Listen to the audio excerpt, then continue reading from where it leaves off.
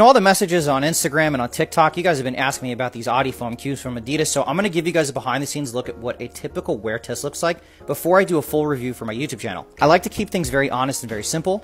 I like to go out and just walk around with the shoes. I want to make sure the shoes can handle pretty much everyday wear, just from walking around, running errands. Take a quick look at the fit here, looking all nice and comfortable. Now, the short answer is that yes, these shoes are comfortable. They're very comfortable, actually. The one thing I'm having a hard time understanding is why my heels tend to slide out of the shoe with laces and a sock liner. Making a quick pit stop here at Tiago for a cup of coffee and some breakfast. Gonna wiggle my toes for y'all here. Got an overpriced burrito and a nice mocha. That shit smacked, and so did the burrito. Hollywood Boulevard is a really good spot to test these shoes out, mainly because I like to stop and say hi to Stanley every time I do. And because of the amount of foot traffic on Hollywood Boulevard with all the tourist traps and the tourists, it allows me to kind of maneuver my way around and put my city walk on. And these certainly pass the test right away. Typically do this 2 or 3 more times before I do a full review. And what review wouldn't be complete without seeing these rinsed out shoes? My friends, is how I do a wear test. Let me know what you think in the comment section.